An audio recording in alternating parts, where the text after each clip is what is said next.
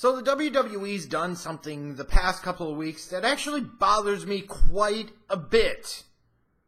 Like a lot. Maybe it shouldn't matter that much, but fundamentally it does.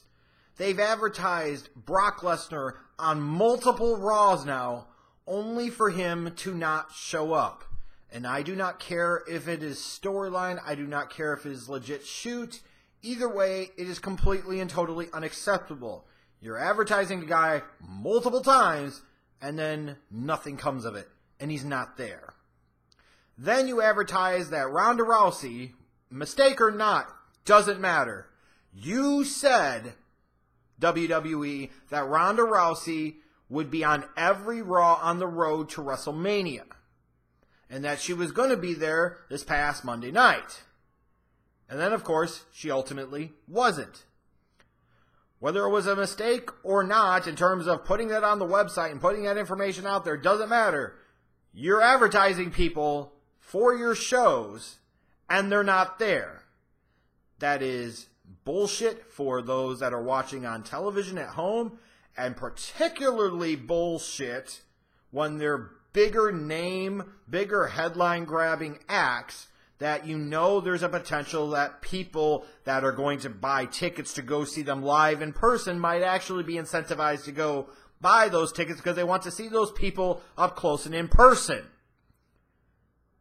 This is completely, totally bullshit and totally unacceptable. WWE, stop advertising people for your shows that aren't there. And what's really ridiculous about this to me, just fundamentally from a fan standpoint, WrestleMania is the single biggest, most important wrestling show of the year, period. You can take your Wrestle Kingdom and shove it up your ass. WrestleMania, in terms of wrestling shows, is the biggest one of the year, period. Nobody else's measures up. You have cities throughout the world bid and compete for it. It's an entire week. It's a whole extravaganza. That said, what fucking possible excuse could you have for people that are going to be in headline featured attraction matches like Brock Lesnar, like Ronda Rousey, to not physically appear on every Raw, every show on the road to WrestleMania? If these people that are supposed to be your big headline featured attraction acts can't be bothered to care enough to show up every week, then why the hell would the fans care? Why the hell should they buy tickets? And why the hell should they give a crap about the road to WrestleMania? You see where this is a fundamental problem here? If you present it like it's not important enough for these people to be involved in the show in some way every single week, then the fans are going to think that it doesn't matter. Because clearly it doesn't. And it's unacceptable to me that this company is so willy-nilly about advertising both of these people. And I'm not blaming Ronda Rousey because she just got there. This is probably a mistake of scheduling and having her scheduled to appear on Ellen at the same time you're going to have Raw. Like, we couldn't have it a different day of the week, whatever. And this really just kind of fits into Brock's MO because, honestly, he doesn't give that much of a fuck. He doesn't have that many fucks left to give, and he never had many fucks to give to begin with. So we can't sit there and expect him all of a sudden to really give a crap, especially when he's at the tail end of his contract. He might be gone from the company after WrestleMania. We can't sit there and expect him all of a sudden to, out of the goodness of his heart, show up to every single Raw, whether they pay him or not. But damn it all, you gotta find a way, even if you know they're not physically gonna be there, do something new and different other than just rehashing old video packages of crap that's already happened. And think about the fans buying tickets for these people. This whole thing about cards subject to change is bullshit. Especially if you're not offering refunds to people, and you should offer them refunds any damn ways for paying to sit there and watch these crappy shows most of the time. But cards subject to change is not a good excuse. I understand if you get some big, wide outbreak of the mumps backstage, stuff happens. Guys get injured, stuff happens. Guys or girls have family emergencies come up, stuff happens. That's the stuff you can't plan or prepare for. But not having them there, because in the case of Brock Lesnar, you're pathetically trying to get Roman more love because Brock doesn't care. But look at Roman. We're following the Cena Rock approach of Roman's here every fucking week, just like Cena, so we should love him because he's awesome because of that. If anything, you should love Brock Lesnar It all his, no fucks given, because he's big enough and important enough to where he doesn't have to show up every week. He's the one that's got leverage, not Roman. But there's no good excuse for not doing something fresh or different with them, even if they're not physically there. But furthermore, stop advertising them if they're not physically going to be there.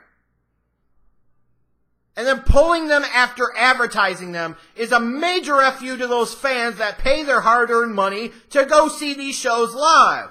Like, imagine taking a kid, like you have a daughter, and she wants to see Ronda Rousey, and this is a big deal. And WWE happens to be in town, and Ronda Rousey's been advertised, and you're like, oh, she loves Ronda Rousey. I'm going to take my 6, 8-year-old daughter to go see Ronda Rousey because she's advertised. And she's not fucking there!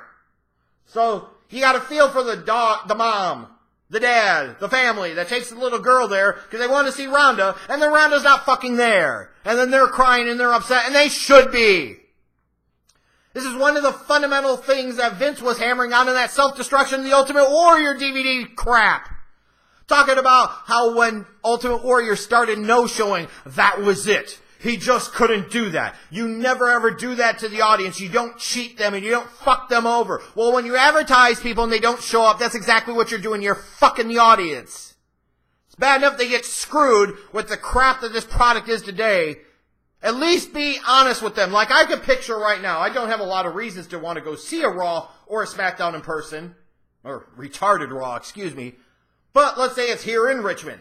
And Rusev is billed. I'm like, I'm going to go enjoy a Rusev Day celebration. Hip hip hooray! And I'm thinking he's going to be there. And then he doesn't show up.